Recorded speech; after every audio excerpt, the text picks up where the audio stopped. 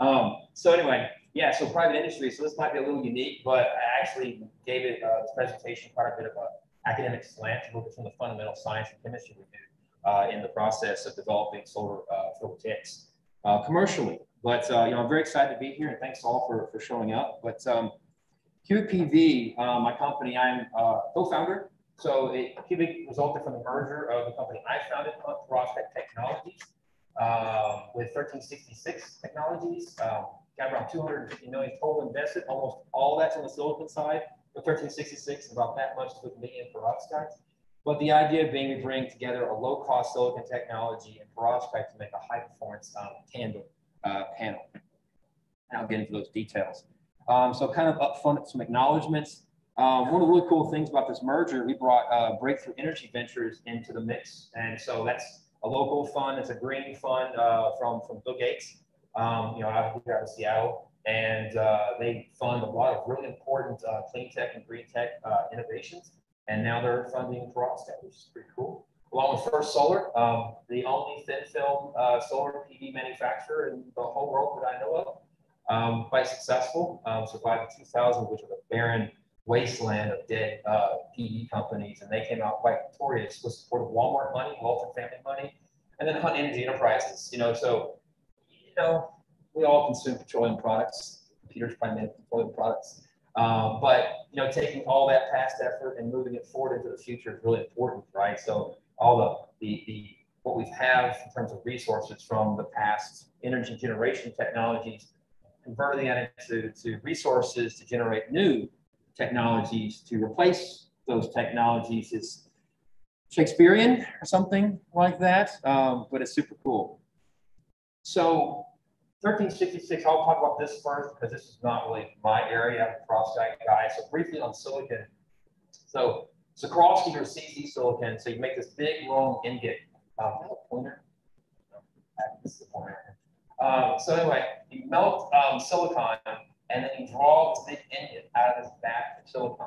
So this is like really, really, really energy intensive, right? So we talk about clean tech these days, not just about cost, like money, right? So you have embedded carbon and embedded energy. And so reducing that is really, really important if you want to have a clean future, right? So it's a bunch of, you know, BS if we think, okay, we make a whole bunch of solar panels and a whole bunch of electric cars and all our problems are solved, right? And they're all full of embedded carbon. We're way off track, right? So that's extremely important. But not only do we make this big long ingot, and we cut the ends off, we cut the sides off, and we saw it up. And that saw dust is called kerf. So that's all waste. So around what 43% of the silicon goes to scrap. It's recycled, it's reused, but all the energy. So this is like, what is it? Melting point of silicon is 1400 Celsius and change. And so this is higher than 1400, powering this furnace here to melt the silicon to draw. Not only that, it's in inert environments, with vacuum systems involved. Very, very, very energy intensive. And 43% of that energy then goes in the trash, completely gone. So this is a big issue. This is what drives a lot of the perovskite work that we do. This is also on the formerly 1366 technology is kerfless, meaning you take a vat of molten silicon just the same, then you lift off layer after layer of silicon off the top. It's just like I know, like ever made like chocolate pudding or something where it's all gooey inside with forms of skin on the top. When you pull that skin off, one after the other of the silicon, that makes a wafer. So that is what we call kerfless technology. One step from molten silicon into a wafer. So very, very interesting, right? So all that 43% energy loss saved here. So low embedded carbon, pretty awesome. So now to where I know more, I don't know anything about silicon. Perovskite, I know a couple of things. So what are we doing with perovskite? So we've been around since 2013 on the perovskite effort, since the very beginning. And we're working on a different technology called dye-sensitized solar cells and pivoted to perovskite fully around mid-2014. So what we focus on right now, post-merger, is essentially a bifacial metal halide perovskite module. The ideal application is a 4-terminal tandem. So that's one solar panel, 2 solar panels, mechanically stacked on one another. So high energy photons on the top, low energy photons on the bottom. You get these high efficiencies. I'll get into more details on that later. One of our big claims to fame is we're the first to synthesize what's known as the most stable perovskite material, pure FAPDI3. So it's called formamidinium. So I'll just save you that agony. It's called FA. So this material, we crystallized it, synthesized it in 2015. Which a lot, in large part, reads on our differentiation between us and other perovskite sort of companies. Is that I'm a chemist, I'm an inorganic chemist. And so when I look at the problems here, I approach it through an inorganic chemistry lens. It's like, what would I do, right? What do I see based on my knowledge that's wrong with this system? And a lot of people weren't doing that, right? And so I had a kind of a unique perspective that allowed us to synthesize this material long before anybody else. Most people, I tell them that I made this and they call me a liar. They're like, you can't make it. I'm like, I got data. So PD device durability is where we focus. So we got to very high efficiency, 18.5% efficiency. So that's light power conversion efficiency in like 2014, May 2014. So we got really high efficiency very, very early. So the problem was you make this stuff and it just falls apart as you're testing it. And so we knew that durability was the key. There was something really there, a lot of potential, but it just falls apart. Over the process of developing this, we have one of the world's largest patent portfolios, the largest in the US, and it kind of fluctuates on who's doing what, but the top 4 in the world. A 10,000 square foot facility in Dallas, we do all the work, and the approach is lab to fab. I'll get into that more, but basically anything I do it in the laboratory, because it's like a chemistry type laboratory, means anything you do in there might have this problem. You can't scale it, right? It's too, I don't know, too laboratory, right? It's just like, it's too fundamental. We use only tools and techniques that can be scaled to manufacturing level. And so kind of give you a brief idea of what we're doing. And so we started off, right now we're working on, sorry, not right now, we already finished that. Durability and efficiency, focusing on these 50 millimeter lab coupons. That was kind of the critical thing through 2019. Right now, currently, we're doing scale up and transitioning all of the equipment that we're not comfortable with scaling to something we think that we can scale. On a basically 6 inches, 150 millimeters by 150 millimeter small area, or we call a prototype module. And then next year, with a few more prove outs and a whole bunch of money, we got to go raise. We're going to start demonstration level manufacturing. So it's a full size manufacturing line. It would be in a plant, but it's just one line instead of multiple lines you need for high capacity. So we'll start producing panels at 2 meters by 1.2 meters. That hopefully the build out on that will start next year. So what's the value proposition here with perovskite? Why do we care about perovskite? So one, the perovskite structure here is in the lower right-hand corner. Pen, there we go. So that guy. That's perovskite. So perovskite is actually a crystal structure. It's not a material. This is a misnomer and it's commonly misused. And that's not what I want to do either. There we go. And so there's lots of forms of perovskite. It's kind of the end result. It's a crystal structure, but the material itself comes in various forms.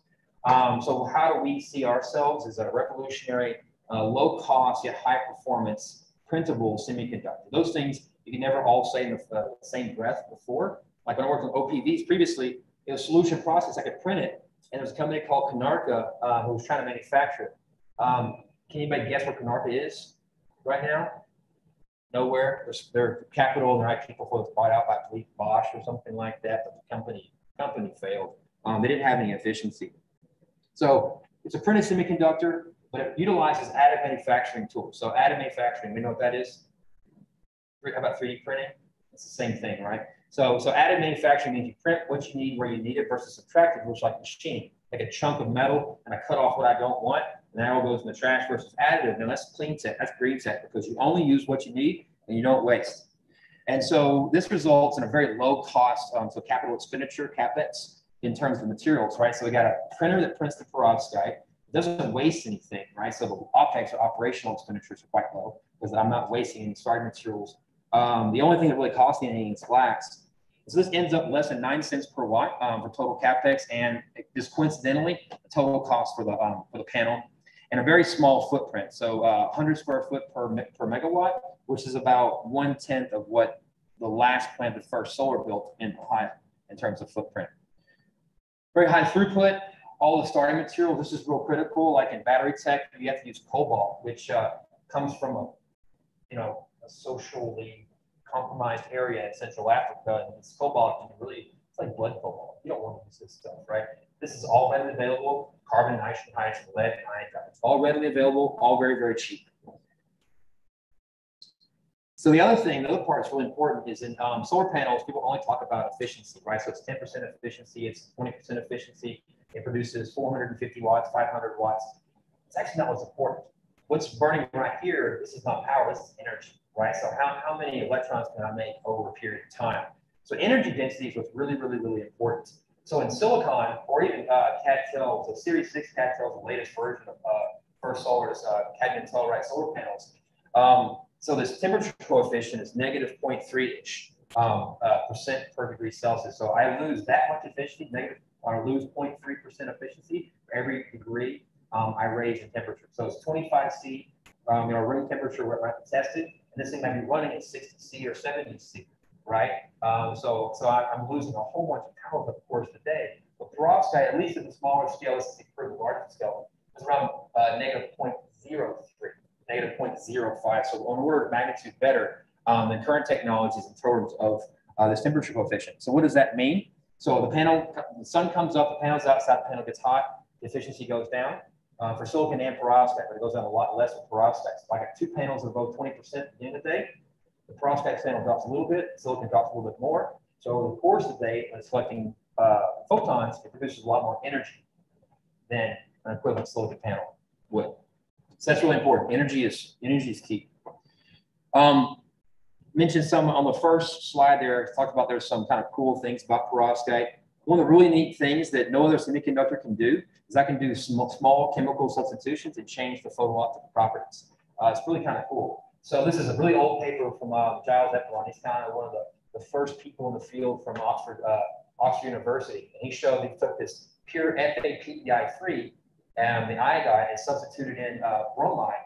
You can actually get the red edge to shift. So this is the pure perovskite material FAPEI3. Or this is, this is methyl ammonium. Bromide. You can see the band edge is continuously shifting all the way to 550 nanometers from greater than 800 nanometers. So photoluminescence shift here as well. So this is the pure material, pure iodide, down to the pure bromide. And actually, there's a gap because there's one constitution. If you arrange constitutions of bromide, are completely unstable, it falls apart. But no other semiconductor can do this. If I want a green LED, a red LED, and a blue LED, I need 3 different semiconductors. In this case, I take one semiconductor, add a little bromine, and I got a different emission. It's really quite fascinating how this material works. The other cool thing about perovskite is it's defect tolerant. So typically in semiconductors, you've got silicon, right? And it's what, 10 to the 7, 7 nines pure, so 99% and 7 more nines to be useful in a PV cell. So any of the defects or impurities inside have to be extremely low to be functional in a PV cell. And why is because you've got your valence band, your conduction band energies, right? Your density of states. And so if I had a defect in a silicon material, introduce what's called a deep state. So the gap is the defect is inside of the gap or the forbidden zone, meaning that charges that are created in the PV process get trapped in the states, and the energy is then lost, right? But in perovskite, when you form these defects tend to lie at the band edges. So there's already a density of states here at the top of the valence band, so it just kind of falls in the density of states. It doesn't really cause any problems, right? Same here at the conduction band. So that's really quite unique amongst semiconductors as well. And this was demonstrated by a good friend of mine, Xerxes Sterling, who was there at NREL. He's a assistant professor now at Colorado School of Mines. And he used X-ray photoemission spectroscopy to show that they're monitoring the 4F orbital. And they show that you're losing signal, the iodine signal, because iodine is leaving, right? So they're making the iodine leave the perovskite material. This is for methyl ammonium, lead iodide, MA.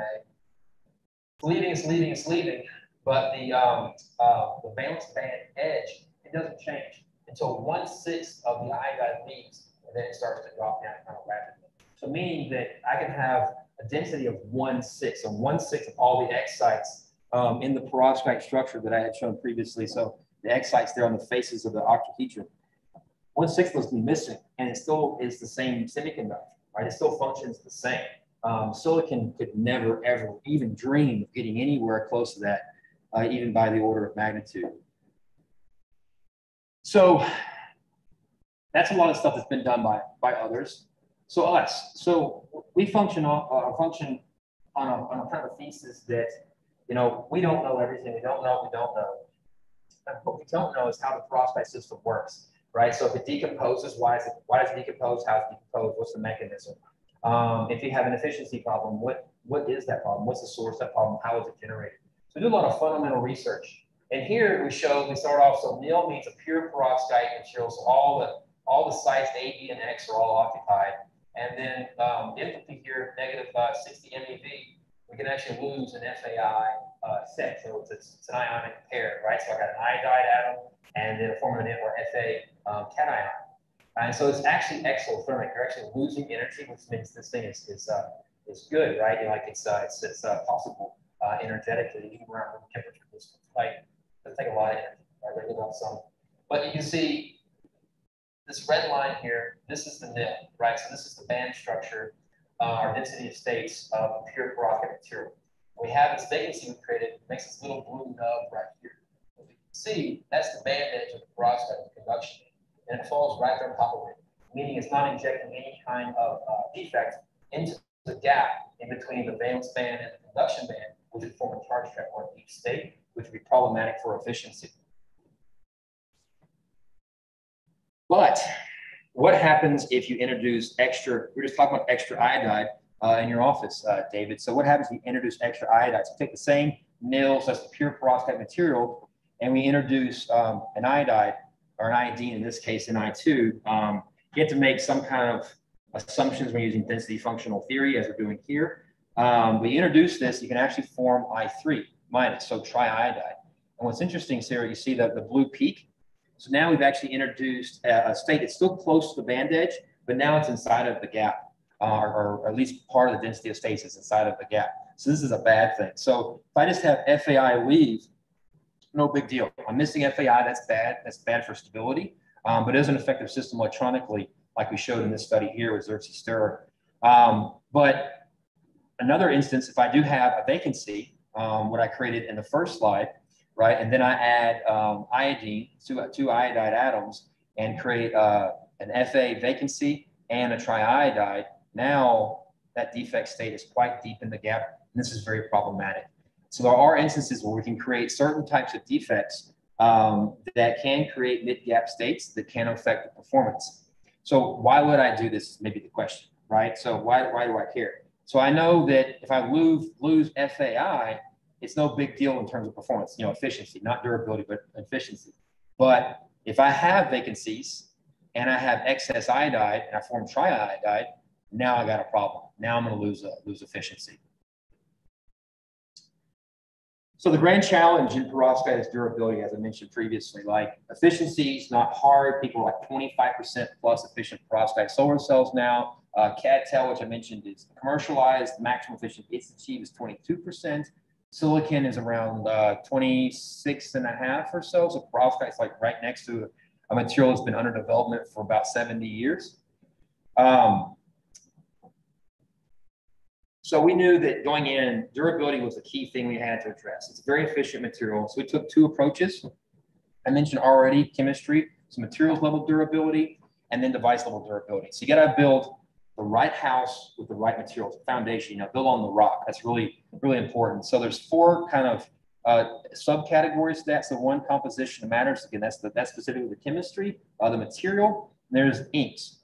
So as I mentioned in the tagline, you know, it's a printed material, right? So if you print something, what do you need by requisite? An ink, right? So you got to take the perovskite starting materials, convert those into an ink first. So there's chemistry, like, you know, we talk about like printer inks. We don't print stuff as much as we used to. We still print some things, but you know, color ink is like far more expensive than gold and platinum and blood and whatever. You know, it's extremely expensive. Plasma, it's really, really expensive because of a lot of work that goes into chemistry of the inks to make them print right, make the color you want, make it stick to the surface and not peel off, and print cleanly and all that. A lot of effort goes into that. So same thing here, a lot of work on the ink chemistry. And then device architecture. So you got to put the right contact layers directly proximate to the perovskite specifically, so you don't have corrosion, you have good charge injection or extraction. The whole thing stays together under stress. And then metrology and testing. These are actually units we designed and built internally at Hunt, previous, that it's an automated system that shines light on the perovskite material and then does every few minutes does an IV test, an IV scan. So it tests the performance of the perovskite solar cell every few minutes under constant light bombardment and then high temperature. So one sun, which is 1,000 watts per meter squared of light intensity at 75 degrees Celsius. This is a pretty nasty conditions to be under. And that's how we age ourselves. No one else does it that way. And so that's one of the ways we differentiate it by stressing the perovskite cell really in kind of a nasty manner to make it fail as fast as possible. Then we tear it apart, figure out how it failed, make some adjustments, try again. So metrology and testing have been really important to the process. So one of the things that we learned under damp heat conditions, so 85 degrees Celsius and 55% relative humidity. So this is really nasty conditions. You open this big oven up and this massive thing of steam, hot steam hits you in the face. And so we have three different conditions here. So we have what we work on, the so-called two-step process, meaning you coat, so FAPBI3, you coat lead iodide first, and then you coat FAI second, apply some heat. You get it's called an in situ reaction. So the two things react together on the surface and form the perovskite material. So it's two steps. Why two steps are important for us? Because it gives you kinetic control, right? So you have pure lead iodide on your surface, and I coat it with FAI. So I can control the concentration of the FAI that's on the surface, and that allows me to control how fast the reaction occurs, and that allows me to control how the process or the perovskite itself crystallizes, and that determines the optoelectronic properties. So what we can note here, number one is our two-step formulation, and then 5 and 7 are one-step formulations of two different concentrations of ink, 0.8 and 1 molar. And then we take these bare, unprotected films, which most people working perovskites would know, why in the hell would you take an unprotected perovskite film, pour it, and put it in a damp heat oven, because it's just going to fall apart. Well, that's what the one step does. So after about a week, it's mostly decomposed, whereas the perovskite material kind of holds its color. Now you look at this one on the left-hand or far right-hand side, it does retain a little bit of color at about 14 days. But let's break this down and look at the transmission spectroscopy and the photoluminescence. We won't get much into the PL, but the spectroscopy here is really important, where you can see the band edge absorption here around 800 nanometers. There is some shifting. What actually is happening is the perovskite is not decomposing. As you can see, there is some change here. So that's forming lead iodide right there. But for most part, the perovskite is still there. There is some shifting around. Part of it's scattering effects. What actually happens to the perovskite under stress is it translates. So across the surface, it moves, and then it coalesces into mounds, and then it creates kind of spaces in between. So the perovskite is still there. Its constitution is still the same, but there's gaps in between, and that's why it looks lighter. So you're not losing perovskite, just its physical structure, not chemical structure, is changing. But so look at that for a second. You can see how similar all of the spectra are. So you start at 0 hours in black, and then 984 hours there in red, basically all the same. And then for the one step, you can see as it ages, the transmission spectrum drastically changes down to the point where you have just pure lead iodide at 648 hours, and you're almost all the way there at 384 hours. So just rapid decomposition. So that's 0.8 molar. And then you can slow it a little bit. It's higher concentration. So basically higher concentration under the same deposition conditions means it's just thicker. So you have a greater mass. So just you have more material. So it just takes longer to get more material, but it still does the same thing in the same amount of time. So 648 hours, the perovskite is completely decomposed down to lead iodide. So to contrast that, you might say, well, Michael, I see some motion. There are some things happening, but then you compare it to that. It's like, okay, all right, this is different. This is special. Another thing, we have this cool little set called an Anton PAR. It's a temperature-controlled stage you put into an X-ray diffractometer. It goes to 500 Celsius. It's really neat, and you can control the atmosphere over it as well. In the case here, we have just the system open, so it's just atmosphere inside, and we're starting at 50 degrees Celsius. That's the first temperature measurement, and we are taking the X-ray diffraction pattern of the perovskite. So I don't know if you know much about X-ray diffraction, but just in case, you can look at the top here where it says alpha. That means perovskite that we want. And then PBI2 is lead iodide decomposition product that I showed in the last slide, the yellow stuff. You don't want that. And so you start heating this thing up at around 135 Celsius. the lead iodide peak begins to grow in. It's around 12 degrees to theta. And then this is bad, right? So 135 degrees Celsius is relatively low temperature. The perovskite is just not very thermally stable. This is a bad thing. So we came up with a specific additive. We tried many of them. Applied a little chemistry knowledge to kind of narrow that down. And then do the same experiment. And this is, I think, over, I think this is 75 minutes. So it's a relatively long experiment as well. And you can see go all the way up to about 200, 195 Celsius before you start getting any significant lead iodide signal. So you go from this, I put in an additive, to this.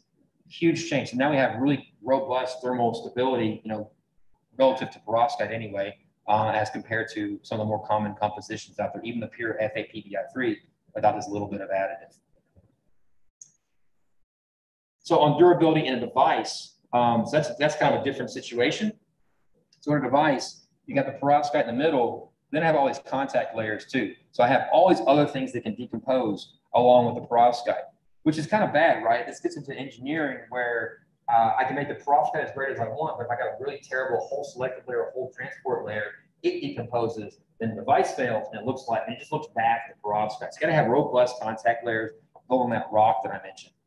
So this is, I've actually never shown this in public before. This is a pretty interesting plot. So we do a lot of data science in our group as well. And so this is an experiment over the course of not quite 2 years. So we used that degradation system I showed on the earlier slides. So we're heating it once, 75C, one sun, constant bombardment, always on condition for the perovskite cell at open circuit voltage, which is the worst setting versus short circuit or max power point conditions. Open circuit's the most corrosive to the perovskite device. And so on the right-hand bar here, kind of like a heat map type thing, it shows the efficiency of the cell, so you can line up the color with the color in the bar and get an idea. So the goal of this experiment is to have 80%, and reality 90% or greater of your original power after 1,000 hours. So say it starts out, say, making 20 milliwatts, right? I need to make at least 16 milliwatts per centimeter squared after 1,000 hours. That would be 80% power retention, or even higher, 18% at 90% power retention, which is favored. And you can see, so this 1,000 hours, this high temperature is very, very difficult to achieve. There's the 1,000 hours there. You can see most of our data points are all up to around 500 hours or so, which is pretty robust. But we got a nice smattering of data points up there beyond, if you got a few beyond 3,000 hours. So this is a quite robust cell that we built. So I've taken all these learnings of how to make the perovskite more thermally efficient or more thermally durable, durable to humidity as well, and then put it to a strong architecture device stack to get some relatively high efficiencies and very robust durability numbers. And that's a little video of the perovskite boiling in water. And the perovskite is purple in color, and if it decomposes, it'll turn yellow. So we can't just do device tests over and over and over again, because it's 1,000 hours. That's actually 6 weeks worth of work. Right? So this thing has to sit for 6 weeks before I can confirm it's passed the test. So a lot of chemical things, spectroscopic things you can do. And so perovskite, again, is ABX3, that we showed in the original model. So if you have a sub-stoichiometric composition, meaning you have less AX than you're supposed to, towards BX2, so that's pure lead iodide, versus a super stoichiometric composition, we have excess AX all the way to pure AX. So that would, in this case, you would have for FAPBI3, I have too much FAI versus lead iodide. And sub-stoichiometrics, I don't have enough FAI to lead iodide. And we can actually monitor both of those conditions spectroscopically. So here on the left, we are doing admittance spectroscopy. So we're looking at frequency versus capacitance. So at the low frequency capacitance here in this plot, you see this rising of signal from around 80 nanofarads per centimeter squared up to about 200. So as you go up in capacitance, it's chemical capacitance at low frequency, meaning you have more ions moving around inside the perovskite material. And the more it moves around, because you have too much. With a balanced amount of ABX3, the ions will still move, but not very much, particularly in the dark, as this is measured. But if you have too much AX, then the ions move around quite easily, right? You can see that as the composition goes up the response goes up. So we know that the blue line here down at the bottom, if I make a cell out of this, or actually this is a cell, excuse me, I test durability on this cell, it's going to be way more robust than the pink one. So that's an early indicator we developed. The second thing is what we call the lead iodide shadow. So this is external quantum efficiency. So this tells the efficiency of monochromatic light conversion into power. And in the case, also kind of a similar condition here, it's I know the colors match, but it's different devices. This is a substoichiometric here on the right versus superstoichiometric on the left. But we have what should be a normal perovskite spectrum here, kind of the pinkish colors I just pointed out. This blue one here, though, is substoichiometric. It doesn't have enough FAI or the AX, so it has too much lead iodide. And the lead iodide absorbs in this region, so it's actually blocking the light from getting to the perovskite material. So if it blocks the light, and the light can't be converted into electricity, and so I can't measure electrical signal in the quantum efficiency measurement. And so I know with the same condition that this blue one will fail in a device far before this pink or red one will. So again, nice, cool early indications of device stability. Another thing we did was environmental XPS, so X-ray photoemission spectroscopy I mentioned earlier, but it's kind of a high pressure chamber. So meaning XPS is usually measured like 10 to minus 6 or so torr.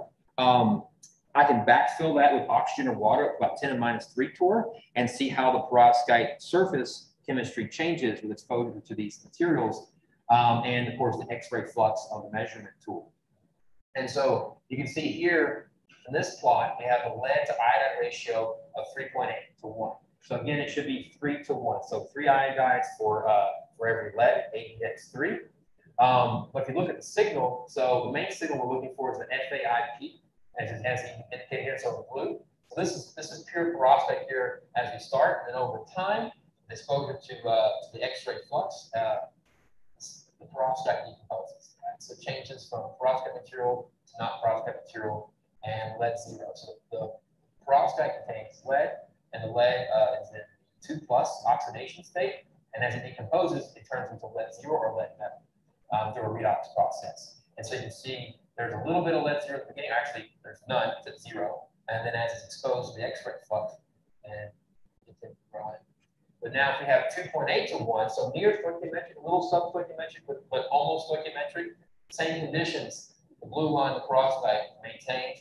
And there is a little bit of lead 0 grow in, but nothing as compared to here. This decomposes really, really quickly, whereas this is quite robust, relatively speaking. So stoichiometry is really important to the perovskite material. And we believe, I mentioned earlier in the modeling, so this is where the modeling meets the empirical work. So we're demonstrating here or trying to prove that actually this triiodide formation is causing the perovskite to decompose. And so that's part of our theory that we have in this ACS Energy Letters paper. Now, kind of getting, we started pretty scientific, very fundamental. Now we're going to go straight engineering. So to make a perovskite solar cell or a perovskite module, there's a lot of ways to coat or to print solutions, right, or inks. And, most of us that are in the perovskite world, we start off spin coating, spun coated our OPVs or organic photovoltaics once upon a time. And then we transitioned internally at Hunt to blade coating. So they call it Dr. Blading, this image here. But basically, you take a flat surface and an ink, and you push that ink across the surface with the blade. So that works kind of well. It actually can be scaled. So this is a scalable technique. But there's another technique we like much, much more. It's called slot die coating. And that's what I'm going to show in these following slides. It's quite simple. It's an additive manufacturing tool. So if you look at a 3D printer, the concept of 3D printing, as we know, if you buy a maker marker, whatever you call these things, it's an extrusion process, right? So you have a plastic filament, heat it up in a head, and squeeze out a little bit whole orifice, right? Make your little widget, whatever you want to make. Kind of same thing, but it's a long, thin opening like this, and you squeeze the perovskite material out. That's slot die coating. And kind of demonstrate this kind of step-by-step, how is it formed. One thing first here, so P1, 2, 3. This is kind of important. So you start off with these continuous layers. So you have your hole selective layer, your perovskite layer, and your electron selective layer. And this all started off contiguous, right? So it's just flat layers. Well, what I want to do when I convert from solar cells into modules, I need to be able to take a flat piece of perovskite, a continuous piece of square perovskite material, and section up in individual strips to make small, narrow cells that are individual and they connect in series to make a full-size module. I'll show some more on that later. But the most important thing is you take your conductive material first, and you put a scribe mark in to separate it into two different pieces. We call that P1 scribe. And then you have to cut a hole or a slice, really, through the perovskite stack with the whole selected perovskite and selected materials. This big opening here, then you deposit metal on top of that. That metal then goes through here, connects the metal on top of the back electrode with the front electrode. And then I do one more stripe, that's the SP2, that separates all this stack from this stack. So now I have two individual cells. So this is the cell, this is the electrical connection. This is the cell, this is the electrical connection. And it's all in series. So it's PDN, PDN, PDN. So it's in series. So in series, we add voltage versus parallel, you add current. So you start off with a piece of conductive glass. You print the whole selective contact. I'm sorry. Start off with a piece of conductive glass. You scribe the P1 mark that I mentioned first. So right there.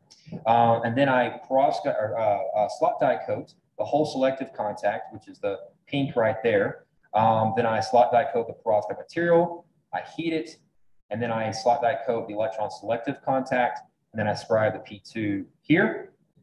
And then I deposit a metal electrode, which is kind of shown here, already sliced up. But then I scribe it and make the P3 contact. So each one of these individual strips here is a long, skinny solar cell.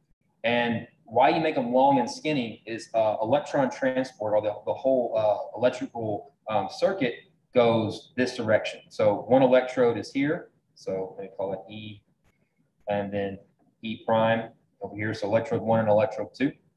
So the energy, the electrons flow from E to E prime in this case. And so what you're doing going through this kind of series of serially connected solar cells, you want to have the minimum path length through the conductor because on top in this instance, I have metal, which is very conductive. On the bottom, I have a transparent conducting oxide, which is much less conductive than the metal. And so you start losing your energy to resistive losses.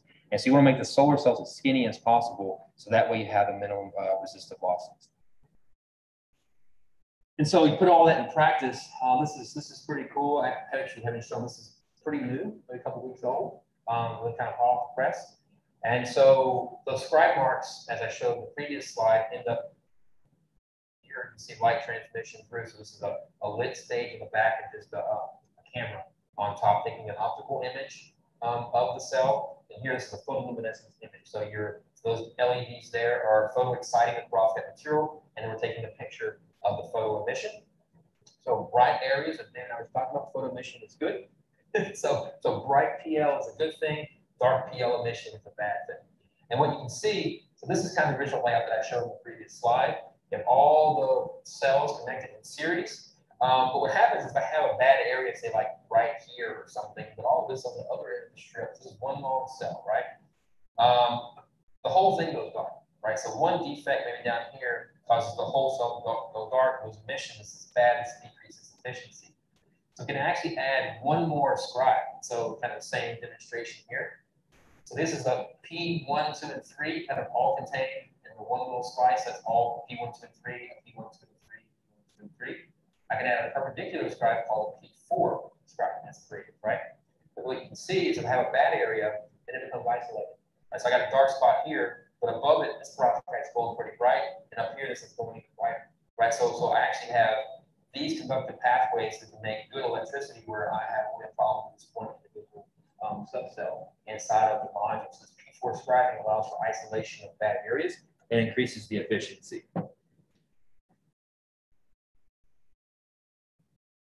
Now, the last thing, I totally missed the, is this covered up? So the efficiency numbers where we're at. So this current design is 26 cells, all in series. They're 4.5 by 130 millimeters. So 130 millimeters long, 4.5 wide. And then the sub-modules for the P4 scribing is 25 millimeters, producing more than 26 volts. So that's more than 1 volt per cell, which is great. Greater than a 70% fill factor, which is really solid considering all those resistive losses that I mentioned earlier. and greater than 20 milliamps per centimeter squared for a maximum efficiency of 14.6%. And so there are some numbers higher than this out there. But this is pretty cool because we made our first module of this size about 8 weeks ago now. So we went from 5% 8 weeks ago to 14.5% in about 2 months. So the progression rate is pretty solid. So if I can keep my team going, we'll get somewhere special real soon. So this is just some really fantastic progress. I can't brag about my team enough. I'm actually lucky to be part of them. So what are we going to do with this? This is perfect. We're going to make a tandem device. So what is a tandem device? So I've got, again, a wide bandgap semiconductor, a narrow bandgap semiconductor. You can either make one directly on top of the other. So I got the low bandgap, and I can coat or deposit the wide bandgap directly on top, the 2-terminal device, or I can take low bandgap, wide bandgap, and then mechanically stack them as a 4-terminal device. There's some kind of contrast between the two. You know, if you coat directly on top of, like, say, silicon, you coat perovskite on silicon, you can have these chemical interactions between the two and cause a problem, right?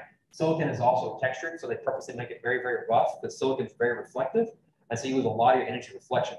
So you purposely texture it with usually potassium hydroxide, and also this carbon black version where you use silicon black, or you use RIE etching. Either way, you gotta texture the surface. So I got this really rough textured surface, and I want to coat a micron, level roughness, and I want to coat 500 nanometers of perovskite material on top. This is not a good formula. This is not a good idea. Well, with a 4-terminal, I can make the 2 cells completely independent of one another and mechanically stack them. Well, you may think to yourself, that's extra work. Why would you want to do that? It's just to make it cost more. Well, the entire industry, PV industry, is moving towards a bifacial cell. So bifacial cell or module, what that means is I got 2 pieces of glass sandwiching a silicon solar cell in the middle. And because it's glass on both sides, and the cell is designed such that it has transparent front and back, right? So I can collect light from the front, which is normal, right? The sun shines on the solar panel, but also the light hits the ground. If some hits around the panels, going through the panels, the sides of the panels, that light hits the ground and reflects up and hits the back side of the cell. That's called albedo lights. Albedo means reflection in Latin. And so you have this reflective light on the back side of the cell, which normally does nothing. If I make it bifacial, I can actually collect light from both sides. And that creates more energy density, right? So I talked about power earlier. So now I have 2 sources of light instead of 1 source, so I can actually create more energy. So the other thing that's really important is because it's 4-terminal versus 2 terminals, if I have 2 things directly linked to one another, I only have 2 options. I can directly connect them parallel, so that's adding the currents together, so current of cell A and the current of cell B, or I can, serial. So parallel is current. Or I can add them in series with the added voltage. So sorry, I'm going to turn off. And so you have to have one or the other. They have to be interconnected either parallel or serial. The 4-terminal, you can actually have 4 terminuses, right? So I have one cell that's functioning independently of the other cell. So 2 terminals for each. And I can have independent power electrons contained in the same box. So I don't have to worry about matching currents or matching voltages. So why is it important that I don't have to match in one scenario and I have to match in the other scenario? So if you look at the band gap of the bottom cell versus the band gap of the top cell, so perovskite that should already is 1.5 eV right here. Silicon is 1.1 eV. And so you see there's an overlap right here. So this bright yellow, bright green, this is good. It's high efficiency, as shown here in the bar, the legend. So up to 45% efficiency is just theoretical maximum, not achievable, just theoretical on paper maximum. See, this overlap here that requires you to be at 1.7 EV for the perovskite for the top cell. I go a little bit above or below, you can see it turns dark very, very quickly. Well, the 4-terminal, look at this. Now I got one big gigantic blue or green spot in the middle. So if I'm stuck with silicon, I can't change that. I have to sell the silicon back cell. I'm good, at least within this ridge here, these rings, from 1.6 up to about 1.9 EV. I have 0.3 EV that I can modulate the band gap of the perovskite material and attain a really high efficiency tandem module. And so just to emphasize that a little bit further, I have maximal efficiency here and then top cell band gap here on the x-axis. You can see it's quite broad for the 4-terminal because the cells can operate independently versus the serially or parallel connection devices.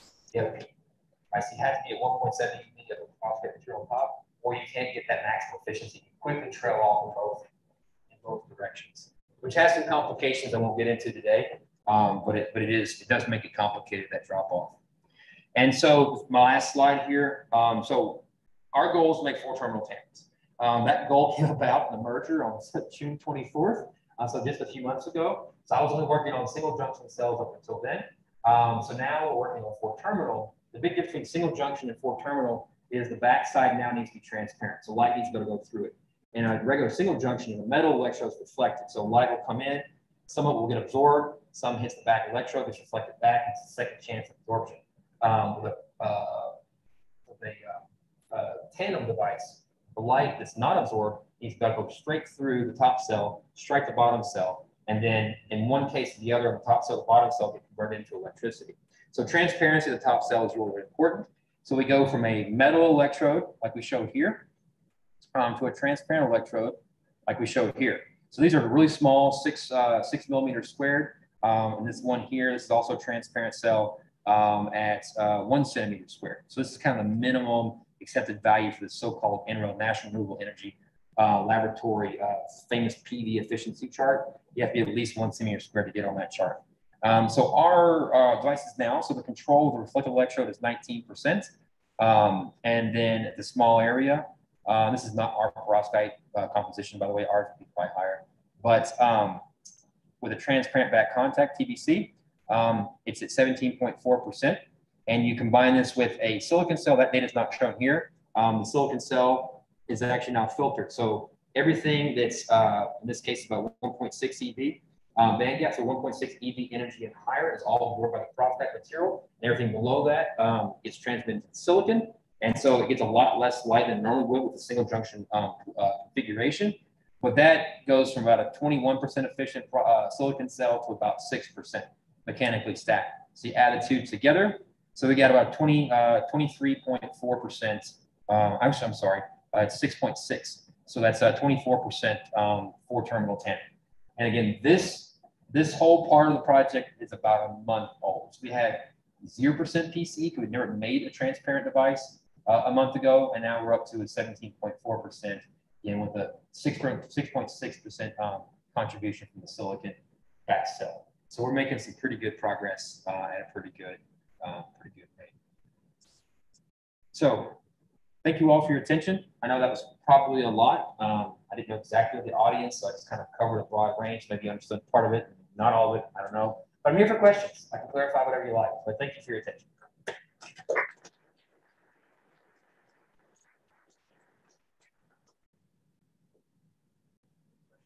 Some mechanically stacked design, are you setting it up so that you can take off the perovskite, replace it at some time interval, or is it going to be? Yeah, maybe in principle you could, but they're going to be glued together with the laminate, and so you probably destroy the bottom cell in the process. But ideally, we're going to make the perovskite cell last as long as the silicon cell, so it won't be necessary. That's the goal. So.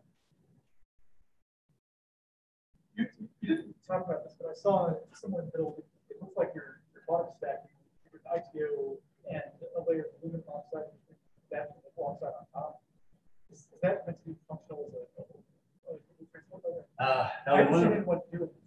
Yeah, that's something we've relegated. So ITO's got some defects, some surface problems, and so we found before we cut them, we don't use it anymore, so why not? We found that if you coated nickel oxide on perovskite, you have these defects at the ITO surface, and that caused an interfacial issue between the two materials. And so you put this very thin aluminum layer in between the two, it passivated the ITO surface without really causing any extra shear resistance. You had a much better interface from nickel oxide and the ITO, and you had higher performance in the device. So, probably. I don't. Wow. Use FTO now. So the big secret in this whole laser scribing business. So we make these modules. So we're cutting with a laser. cutting with a laser to make these scribe marks. And FTO, so fluorine doped tin oxide, can be scribed quite cleanly. So you're just lasers passing through, I can make a nice, thin, clean line. Try to do it with ITO, it splatters, so there's debris like flies everywhere and falls back into the cut, falls into the side, makes everything rough. You can't really try ITO very well. You can, but it's not very clean. So we switched to FTO to make serial monitors. So that secret no longer used. Yes, sir. For the temperature coefficient,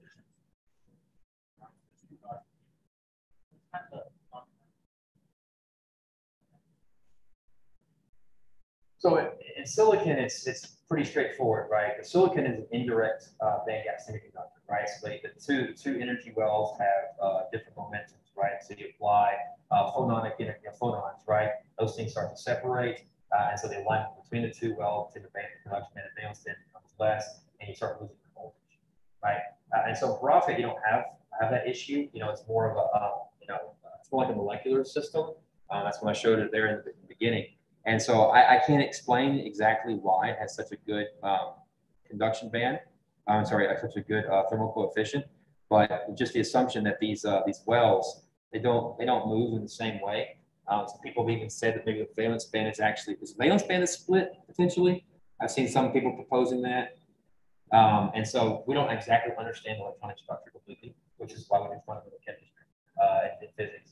I mentioned this earlier in a talk that difference I see between engineering and science is like an engineer has a bunch of known quantities. They got to figure out how to apply them effectively, right, and creatively. So you got a toolbox full of tools. And you just got to know which tool to apply which problem and how to use the tool. But if the tool doesn't exist, that's where science comes in. To design the tool and make the tool and then put the tool in the toolbox, right? So in our case, we're missing a lot of tools. So we can't engineer the device the way it needs to be engineered because we just don't know enough. And so that's actually a really great question. That's something we need to learn more about fundamentally why we have that difference. But yeah, this is a small area. So the caveat is that as it scales a larger area, we might lose this effect to some extent. We just don't know that. But right now, it's very, very, very promising. So starting in the right position.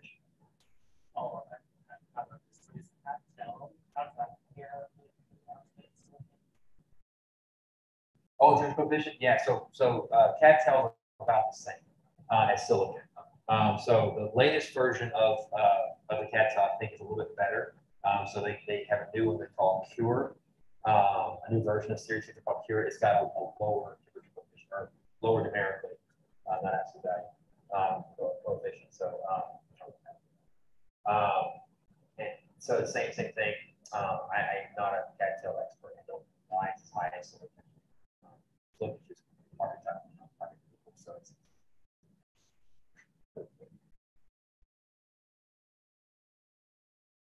yes, ma'am. Would you mind? I can't.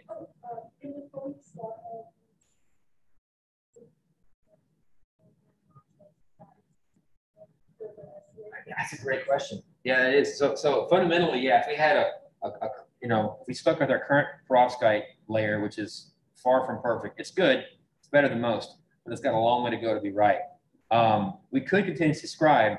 There's another factor that I did not mention. I didn't want to get into it, but that's an excellent question to bring it up. So when I calculate efficiency right now, I cheat a little bit. What I'm saying efficiency is cell efficiency. What's the efficiency of this cell and this cell, right? But if you look, there's gaps in between. That is producing power. So if I go and sell this thing, you have what's called module efficiency, right? So I calculate module efficiency. I have to calculate with the whole entire area of the module, right? We don't do that now because there's a 10 millimeter board all the way around to go and seal the top piece of glass, the bottom piece of glass, to make this hermetically sealed, which would be the way they make a panel for commercial purposes, the way you sell it. That 10 millimeter board doesn't scale, meaning that with a full-size panel, that border is 10 millimeters. If it's 150 millimeters, it's still 10 millimeters, right? So to really kind of focus in on how just the cells themselves are being improved over time, we focus just on the area inside of the frame. And so what that means is is that the more perovskite I cut away, the more dead area I create. That's the geometric fill factor. So 100% geometric fill factor would mean the whole thing is active, right? But in this configuration right here, it's about 89% geometric fill factor. Then you add P4, so I create more dead area here. I've laid away perovskite material. So now this is like 8 or 7, something like that, percent geometric fill factor. So the more perpendicular scribes I would add, the geometric fill factor will go down and down and down. And so ultimately, the efficiency of the cells might actually go up, but the power output of the module would go down.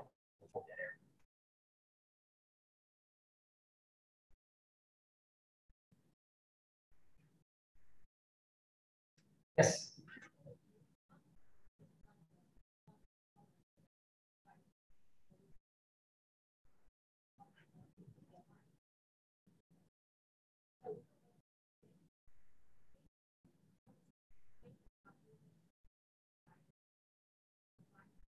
Yeah. Mm-hmm.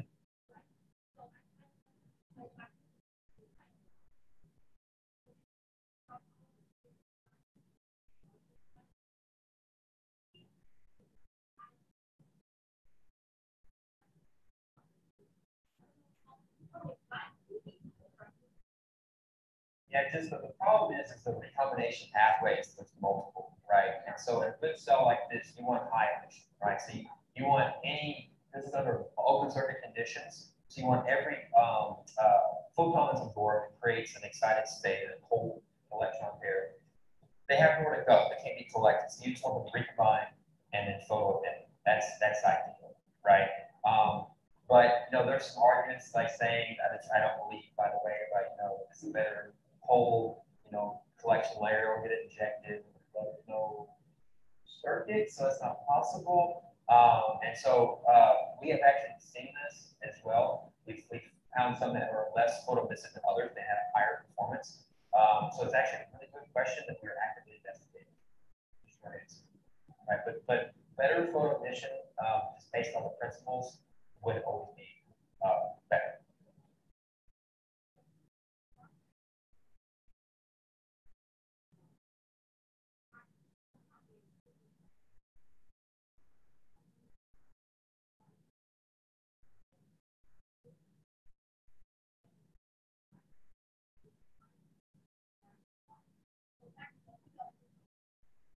Oh, for sure.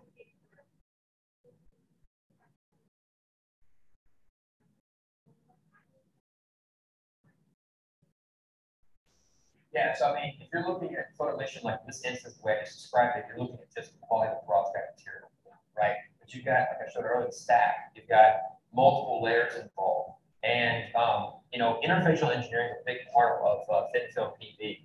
And so, if I can click to that quickly, I think actually this, on this previous slide here, perfect. So, light is absorbed here in the perovskite semiconductor, creates electron hole pair. Electron needs to go this way. I'm sorry. Yeah, electron needs to go that way, and then hole goes that way, right? And so if the energetics between the perovskite semiconductor and the whole collection layer, selective layer, they're not exactly aligned, right? Then you've got perhaps a resistor, right, or a charge collection barrier you have to overcome. That'll cause you to lose power. Sometimes you get an interfacial dipole, and the electron energy levels start to move around, and things are lost. Sometimes, like in this case here, so the light comes in from the bottom, right? So you're creating most of your charge carriers in the first few nanometers of the perovskite material. And so you're creating all these electrons and all these holes right next to the hole selective contact. So the hole selective contact's got a lot of work to do because it needs to collect all these holes as fast as it can collect them, but not collect any of the electrons. So that's why I like to call it a hole selective layer, because you want to collect just the holes and collect them efficiently and reject the electrons and force them on this field you created to go back to the electron selective contact being collected by the selective electron in a single junction design. And so if you're collecting electrons at the front, that'll also reduce, creates a second diode and will reduce your VOC. And also it's annihilation, so you reduce your JSC. It probably looks like leakage for the and so there's a lot of ways for a solar cell to sign. This is just not just a photo emission. So a lot of ways to go wrong. That's so hard. Does that answer your question? Yes, sir. So you showed that the degradation rates is much lower for a two-stacking preparation method. And you said that you can control the kinetics and the crystallization by doing that. So Right. What the main mechanism why it's degrade slower, much slower than the one step? Yeah, so I think that there's a lot of answers there. The simple answer is a lot of what has to do with perovskite durability comes down to two things: geometry and X-site occupation. And so the way you create the perovskite, like I mentioned, we made pure FAPDI free. It's in a cubic structure, PM3 bar unit cell. What happens generally is that unit cell is not stable and it instantly polymorphs into a hexagonal structure. Once it's hexagonal, it's no longer perovskite, right? It's no longer PD active. It's what we call a delta phase and it's garbage, right? So this is what most people make when they're trying to make pure FAPDI free. However, if I allow everything to assemble correctly and form a nice, perfectly cubed with the right lattice parameter, the proper, we could just calculate the proper one, in the right lattice parameter, so it's got the right unit cell volume, the thing just seems to stay, right? And so you can control the rate of crystallization and how all those unit cells form, and then also the defect structure. So there's actually two ways to make the perovskite material. So solution processing, what we do, and vapor deposition. A lot of people like vapor deposition because it's easier with solvents. The problem is there's some tricks to it, which we want to get into. The biggest issue that I've discovered is the defect structure you form in the perovskite material, because the perovskite can't be doped, really. It's intrinsic doping, right, via X-site vacancy. And so you get the right X-site vacancy structure, right, defect structure in the solution process, just serendipitously. Like no one really planned for that, it just happened. But when you do it by vapor deposition, you don't form the right structure. So the efficiency is so much lower because the perovskite photophysical properties are always less than that of the solution process version. So having the right X-site defect structure, vacancy structure, that's super critical as well. So the combination of those two things, because when you have too much X-site vacancy, that allows you to have defects that stressors like water can come in, penetrate, cause them to fall apart. So you have just the right defects, the amount of defects that you get electronic properties, but not too many make it not durable. That balance is something you can achieve through the kinetic control. I realize we're starting to push the time limits in the evening, and so I want to be respectful of people's time. But I think Dr. Irwin will be up here for a little bit. So if you didn't get a chance to ask your question now, please feel free to come up and try and catch him at the end before we take him off to dinner. So please join me in thanking Michael for a really wonderful talk.